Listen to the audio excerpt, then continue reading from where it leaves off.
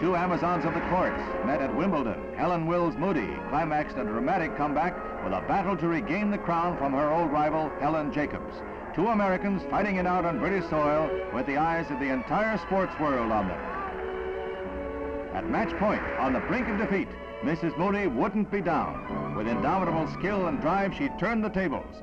One of Wimbledon's most thrilling matches ever, 25 years ago, the comeback of Helen Moody to win her 7th tennis crown.